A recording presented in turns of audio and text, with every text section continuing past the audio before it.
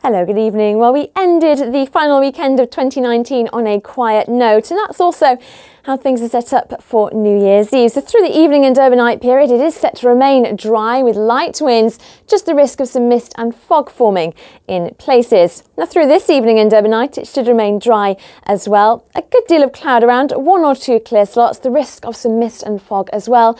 A colder night than last night, minimum temperatures down to 2 or 3 degrees Celsius. So it's a chilly start to Monday, but otherwise a reasonable day of weather. We should remain dry with large areas of cloud, but some bright or sunny spells developing at times. A mild feeling day, top temperatures of 12 or 13 degrees Celsius and a light to moderate southwesterly breeze. It will turn a bit cooler for New Year's Eve and New Year's Day, but it should also stay mainly dry.